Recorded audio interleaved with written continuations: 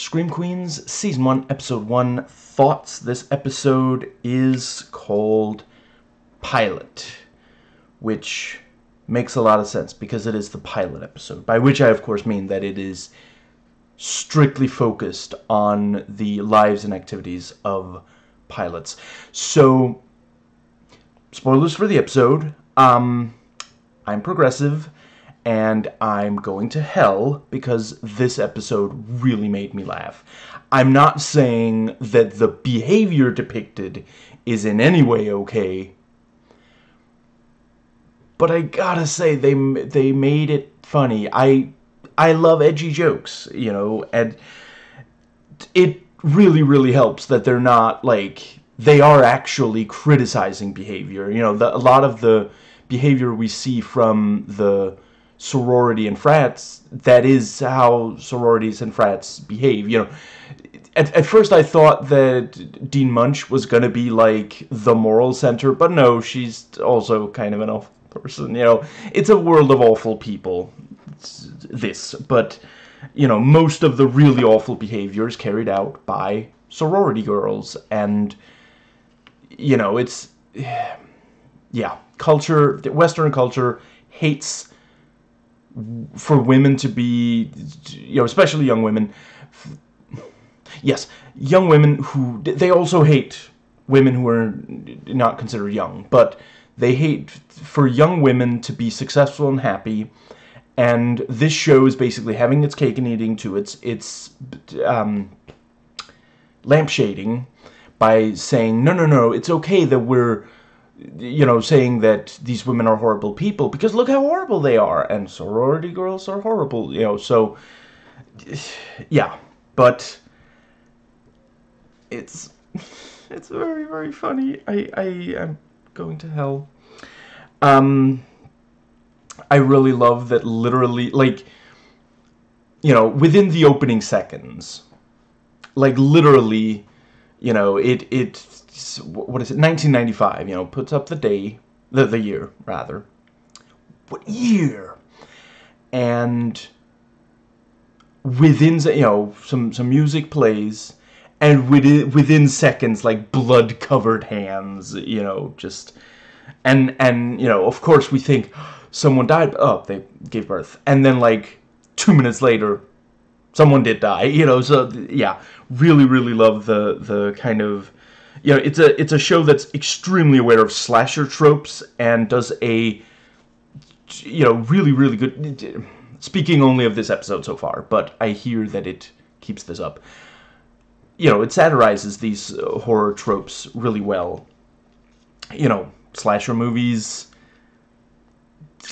open with a, you know, tend to open with an opening kill, so of course we assume that someone has died immediately, which is like, you know, they're basically saying, yep, this is a slasher movie, someone has died before it even started. You know, we're like 10 seconds in maybe, and someone has already died. But then, you know, and she gave birth, and she said, I didn't even know I was pregnant, I thought I was having a bread baby. Who told you you could have a baby in this house? You know, you're gonna walk out of the house all postpartum. That is not good for this party. I'm sorry, it just, holy crap, they're so awful. They're such awful people.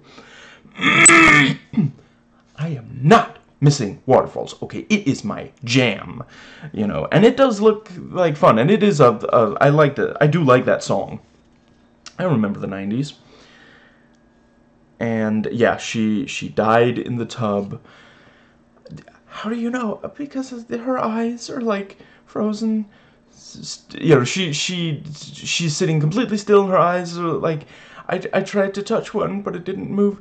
Oh, that's so creepy. I can't even wear contacts. Because that's yeah, you know, contacts. Death, wearing contacts. I mean, who's to say which is worse, honestly? And I love the introduction to the Chanels. It's so bad. It's so offensive, but it's very funny. I'm going to be clear with you. I hate sororities, and I hate you. I really appreciate this, the fact that, no, it's not just like sororities, the vague, no. Personally, she hates Chanel #1 personally. Let's see, and she said, oh, there's, your sorority was, my predecessors, and I love, immediately it sets up the idea of like a murder mystery. Oh, your colleague died and now you have her job. That's suspicious. Yes, I went into my 80-year-old's colleague of 20 years and dropped a toaster into her into her bathtub so I could get a 5% pay raise. And my predecessors,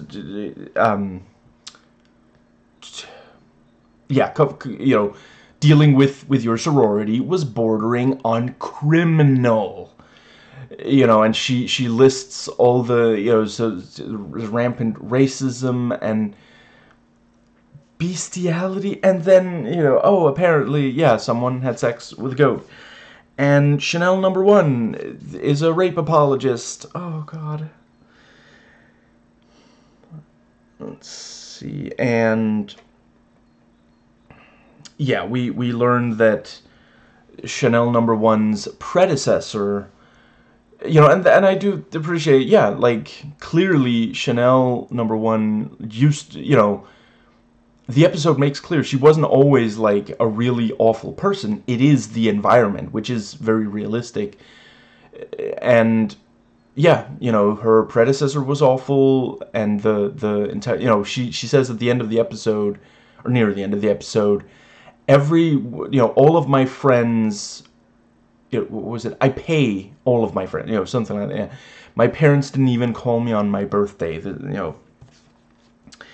and yeah, someone put, what was it, hydrochloric acid in the spray tan thing, and well, the lawyer cleared it, the DA is happy, yeah. And I appreciate how gory and gnarly the deaths are so far. Like, you've got the spray tan burning to death, you've got the maid having, her face burned off, and she, not only is it, it's already really nasty when she comes out, but nope, she goes ahead and peels the skin off so we can see the muscle and the tissue underneath. So yeah, let's see, and the what's it called, lawnmower driving over the head. And just, yeah. Let's see, yeah, and the other sorority girl is a lawyer, because sororities need legal representation to get out of all the trouble they get into. I really love seeing other people, render Chanel, like put, hold, yeah, keep Chanel #1 from being, like, you've got the dean putting her in, yeah, not letting her get away with, and then you've got the lawyer. Too many new characters, I don't remember all their names. And Grace's dad is very, very happy, and he points out, these sororities are basically like Game of Thrones, which, not quite with the murder, and doesn't quite go as far as that, but yeah, there's definitely some truth to that. And yeah, I gotta say, loving seeing the I'm gonna go ahead and make sure I get the right. There we go. So the first episode cast. Keke Palmer as Zayday. absolutely, like, so cool to see her. I loved her in the Jordan Peele movie Nope.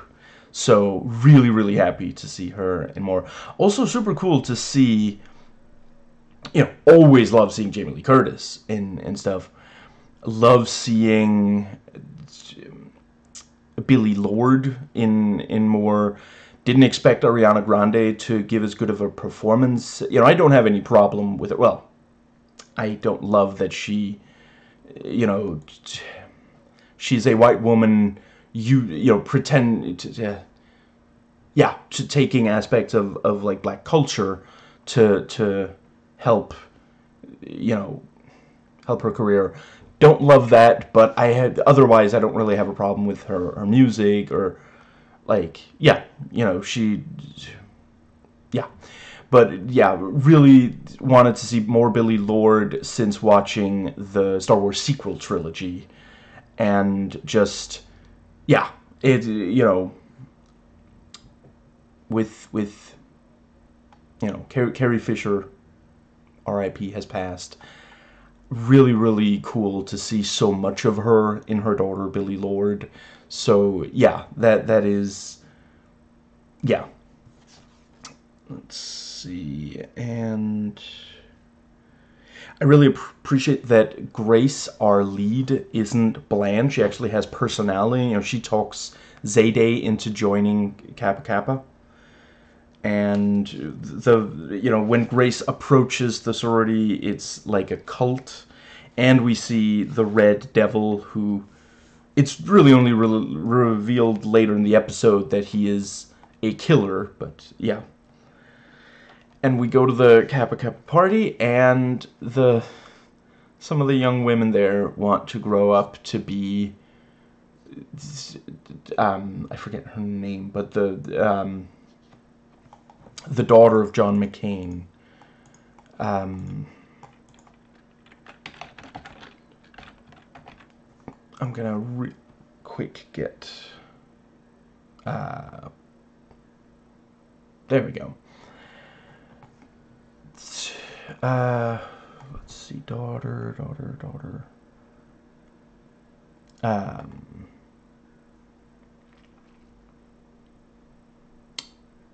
Meghan McCain, that's it. And one of them wanted to be Megyn Kelly. Just, yeah. And Kappa Kappa loses face because they have to take on all pledges. And, the lawyer tries to put a nice face on and say, we've had a discussion, we agreed, this is important, we're taking it into the news. And, Jamie Lee Curtis, I will never tire of seeing Jamie Lee Curtis cut through other people's BS. She's just like, here's the deal. You're going to accept everyone who pledges, and literally the only people left in the room are the Kappas and the pledges that are, unpopular students. And the nicknames for the pledges are so freaking offensive, and just, yeah, so yeah.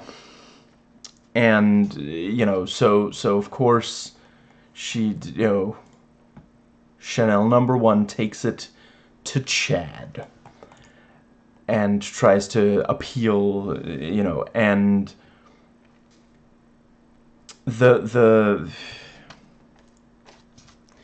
he talks about, yes, I am so popular that any girl I date would be popular.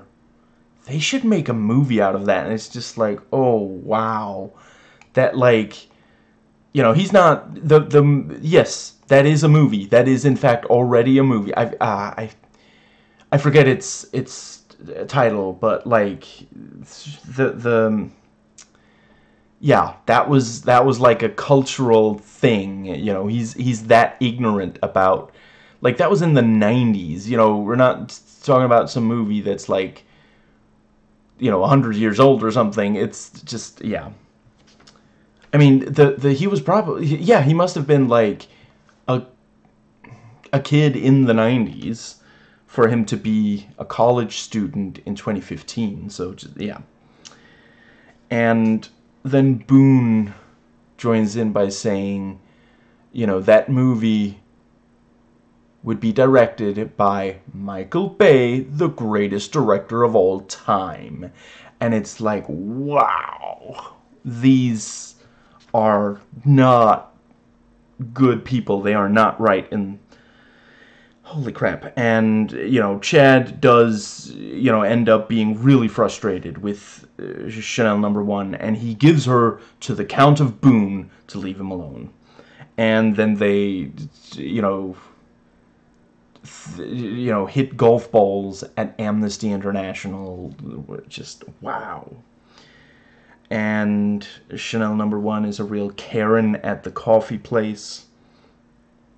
Let's see. And Grace and Pete hit it off right away, and she does come to, you know, she does get past the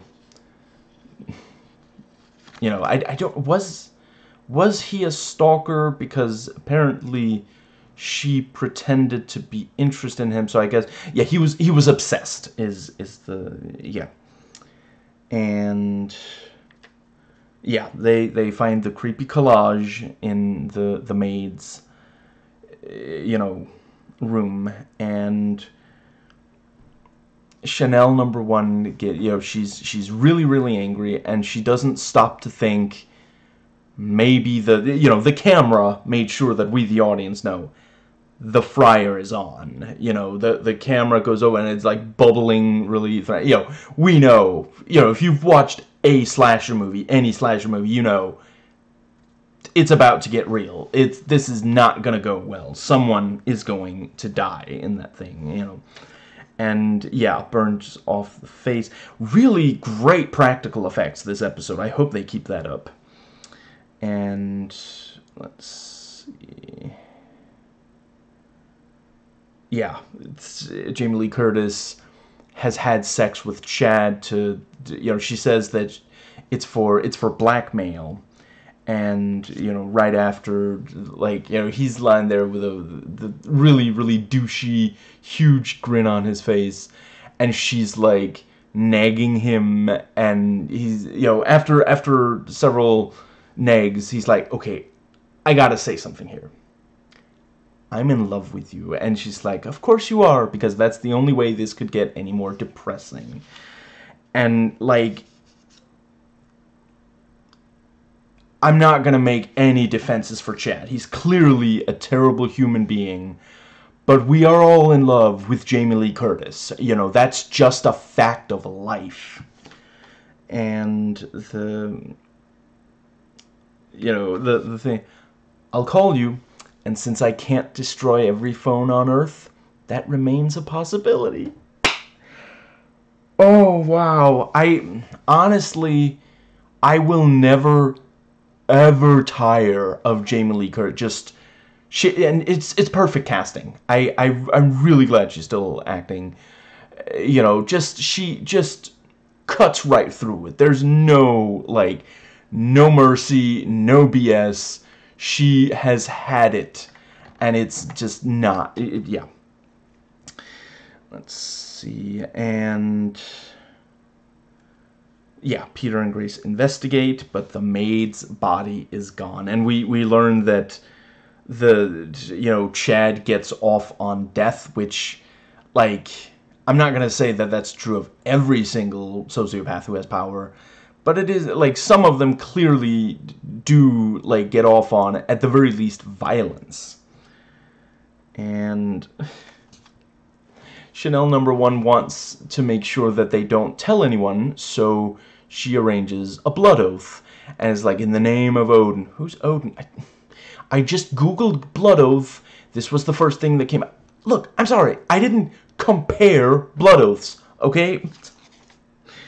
And the Red Devil, you know, comes after Ariana Grande, and they text message back and forth, which I guess is a joke about, like like, I get, the Red Devil is maybe doing, in part it's so that we don't hear the voice, although I guess they could pull a scream and just have a voice modulator, but anyway, that's, but she, instead of just talking, she actually texts, and she actually texts him, "No, stop stabbing me," or something like that. And it's just, wow.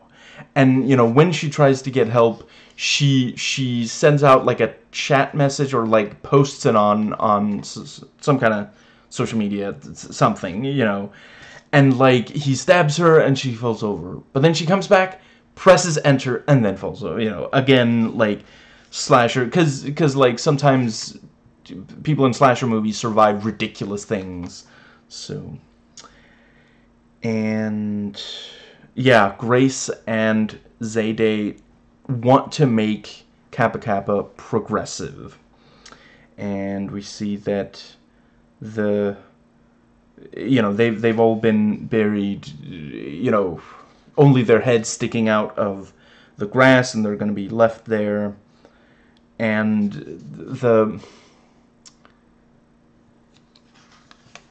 the deaf girl starts singing Taylor Swift, and I'm going to hell for laughing at that. Was she...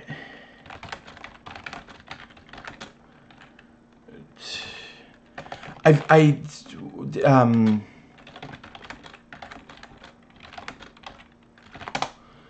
trying to find out. Okay, so Whitney Meyer played deaf Taylor Swift. Yes, she is actually a deaf actress, which, I mean, that is better, less offensive than if they hired someone who wasn't deaf. I mean, she seems like she's a real trooper that, let's see,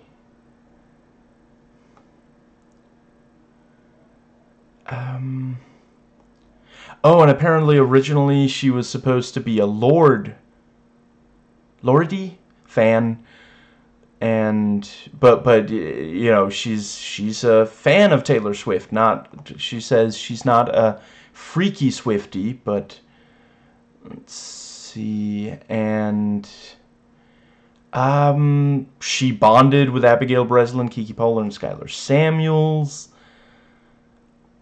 Ariana Grande gave her a necklace, and yes, she sent it with a note saying, "It was great working with you. You were sweet." And yeah, like, honestly, she seems like she was happy with oh, and yeah, she was bullied in school, and let's see, she went to counseling. She did have a few good friends. Her mom was there for the whole time, so this is a direct quote. "She's always there for me. I love her," which is great. And yeah, I mean, honestly, she doesn't, let's see,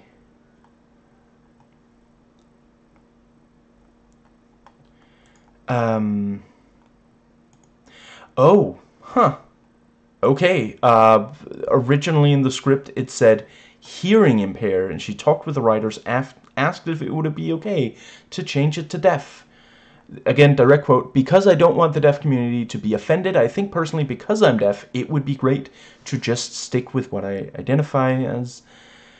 And the interviewer says, "There's nothing wrong with being deaf, and to talk about it in other terms suggests there might be." And she, again, direct quote, she said, "Right, nothing wrong with it." And let's see. Yeah, she did not like the halitosis thing. I'm like, okay, thank you. But other than that, she said she was fine with the names that Chanel used for people, and just, yeah, no,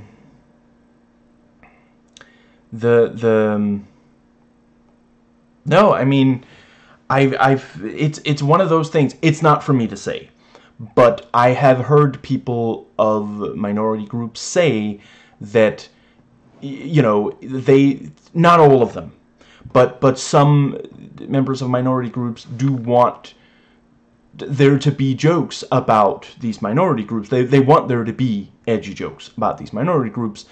They want this, what's the word, like, you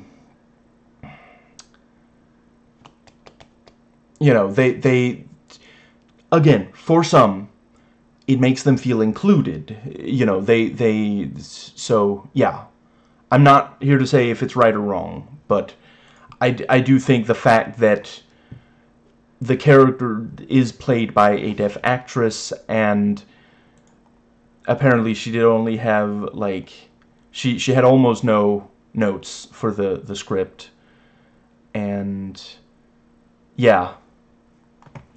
Now the let's see, does that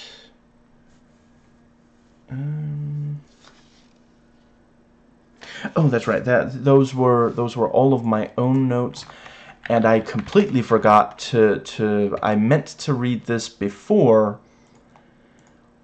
doing this video. There's a spoiler review of this episode. I'm just gonna skim it, and yeah, so this person likes American Horror Story, and yeah, so he says, I think the best parts of these three writers show up in the pilot episode for Scream Queens, and yeah, he was rocked by the girl having given birth in the tub. I paused and went, whoa, in a great horrific way. An immediate thing I loved about this pilot is the horror is so obviously there. It's a good it's a good riot. Let's see, and right from the minute all the people at the party were rocking out to TLC's Waterfalls, I thought to myself, I'm going to love this. And let's see.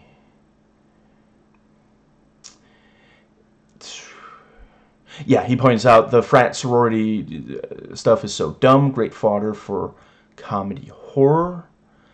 And yeah, the Chanel character comes across as heavy-handed at first. It's going to serve the story well. And let's see,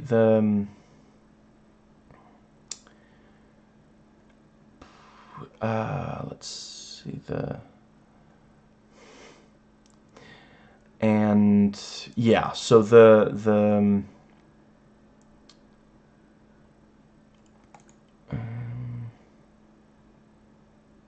oh, right, yeah, he points out about the Nassim Pedrad's hilarious Gigi Caldwell with the strangest fashion sense I've ever witnessed. Always a treat whether on SNL or elsewhere. Lea Michele is flat out hilarious as Hester. Yeah. Let's see. And in general, I quite like her. Yeah, like her and other stuff as well. And let's see. And yeah, he describes Chad and Boone as dude bros. And let's see, yeah, he says, we're getting this cast of killable characters introduced in comedic fashion. And that is something I'll deal with after the video. Let's see. Yeah, and he says, you know, usually in horror, especially out of 1980s films, these a-hole-like characters often get killed off too quickly to ever be anything but annoying. Let's see, and he does think that they will come to be more than simply one-dimensional meat-for-kill scenes. And yeah, he points out Curtis is doing some excellent work. Let's see. And yeah, the back and forth between Dean and Chanel was really funny. And right, Curtis plays well off Roberts in terms of the characters. The older woman who has seen it all knows the tricks, probably pulled a ton of them herself, whereas the younger, brattier, more foolishly confident and conniving sorority queen with sadly the world in her palm. And yeah, he looks forward to more of there. And yeah, cinematography and score, love the look and sound of the entire episode. Ominous scored parts in the opening sequence. And let's see. Right, so I should say I have not watched American Horror Story. I probably will, since that one is also on Disney Plus, like this one is. Let's see. Yeah, he points out the gnarly kills. And let's see. Yeah, he knows Keke Palmer is going to be another excellent part of the cast. Funny lady. And let's see. Ariana Grande's kill scene was absolutely a riot. I thought it made fun of modern-day youth culture, smartphones particularly, so well, and it had me in stitches. And yeah, he points out, I don't think I want to give that away, but he points out what the lawnmower is homaging. Let's see, and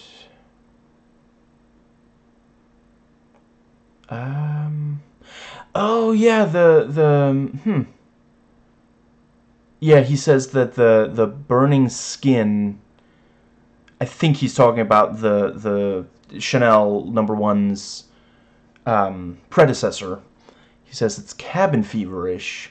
I've only seen clips, but yeah, I think that is right. And yeah, he says it looks like it's going to be a great show. And yeah, I'm really, really stoked. I suppose that is absolutely everything I have to say. But yeah,